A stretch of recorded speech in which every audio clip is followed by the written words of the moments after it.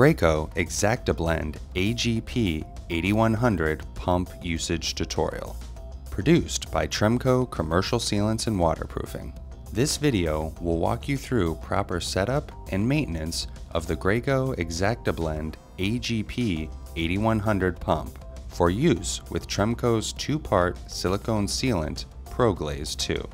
Before using this pump, please read through the owner's manual created by the manufacturer Graco Inc. Be sure to follow the manufacturer's instructions and heed all of the warning labels on the pump. Step 1. Attach the air supply hose to the pump and plug in the machine. Step 2. Turn the power switch on. Step 3. Make sure all 4 air supply valves are in the on position.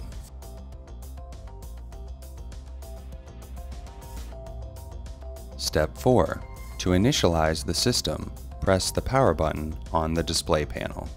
Your machine comes pre-programmed and locked to show the correct base to catalyst ratio by weight for Proglaze II, 15:1.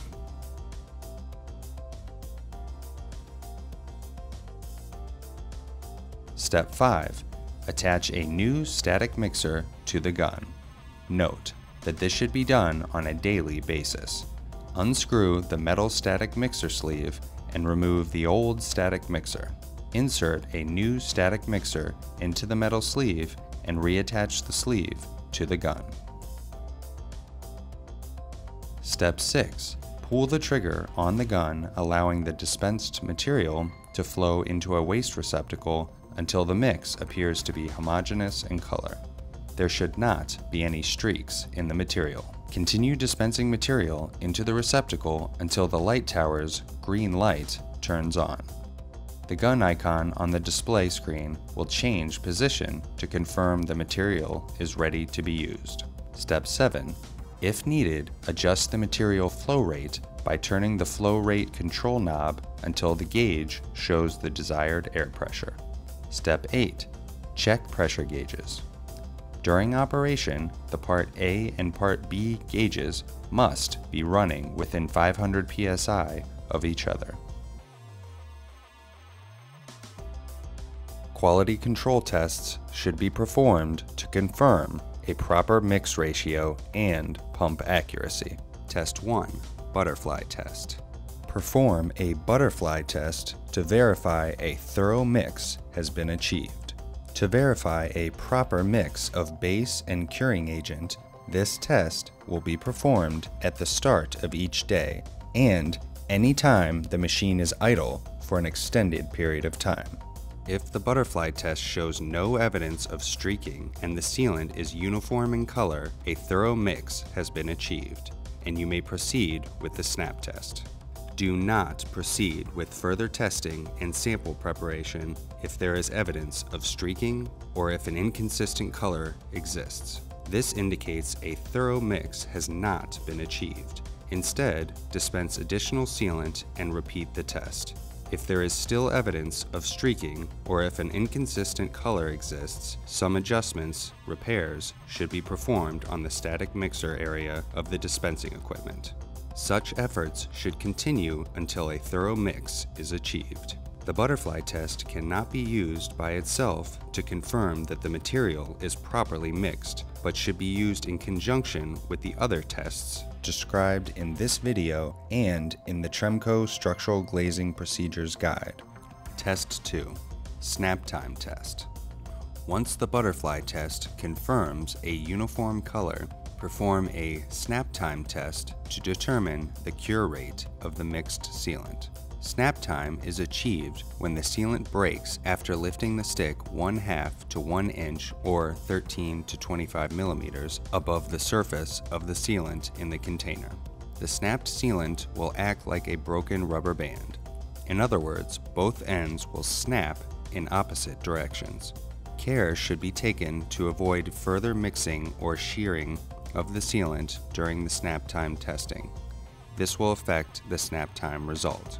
If any major discrepancy in the snap time value is noted, contact your Tremco representative immediately. Test 3. Snake test. Perform a snake test. Allow the sealant to cure for 24 hours. Check shore A at each of the meter change locations and pump directional changes and record in the logbook.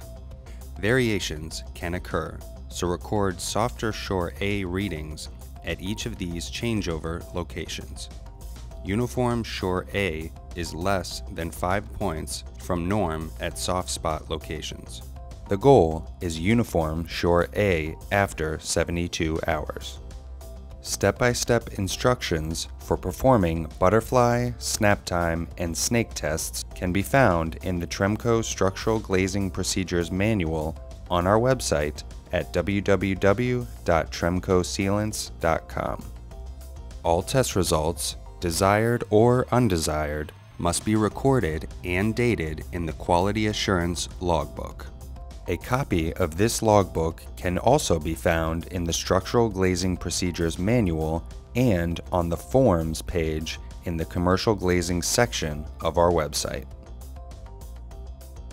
Ensure the material is base purged when the pump is not in use, such as break times, lunchtime, or any time the Exactablend AGP 8100 is sitting idle for more than 5 minutes. To purge the base, go to the electronic display screen and push the far left yellow button to deactivate the alarm.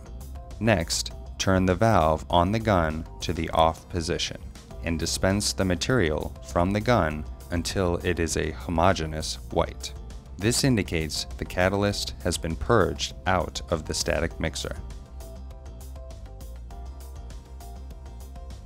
Base and catalyst changeouts follow the same process at their different respective locations. Step 1. Prior to changing the material out, be sure that the catalyst has been purged out of the gun so that the mixed material does not catalyze in the gun. Prior to changing the catalyst bucket, be sure to base purge. If the user will be changing the base material, Tremco recommends using a new static mixer. Step 2. Lift the ram control lever up into a vertical position. Then, press and hold the air blow-off button until the pressure plate rises above the material container. Step 3. Remove the empty base drum or catalyst pail. Step 4. For the base material, open the new 55-gallon drum and remove the plastic sheet covering the base and discard. Fold the plastic drum liner over the drum edges and tape the liner all the way around the drum, carefully securing the plastic liner. Then center the new drum of material under the pressure plate. This process is basically the same for the catalyst. Remove the lid of the 5-gallon pail and center it under the pressure plate. Step 5. For the base, remove the bleed stick, which is located on the top of the pressure plate, and clean the bleed stick threads with a clean, dry, lint-free rag. Step 6. Push the ram control lever into the down position to lower the pressure plate. When the air has been bled out and material can be seen slowly rising in the hole that houses the bleed stick, reinstall the bleed stick. Step 7. Squeeze the gun trigger dispensing material until a homogeneous mix is achieved, and then perform a butterfly test and snap test. If the test results are good, proceed with production. If you have any questions or require additional assistance, please consult Tremco's Structural Glazing Procedures Manual on our website at www.tremcosealants.com. Several steps should be followed when shutting down the machine at the end of the day. Step 1. Turn off all 4 air supply valves.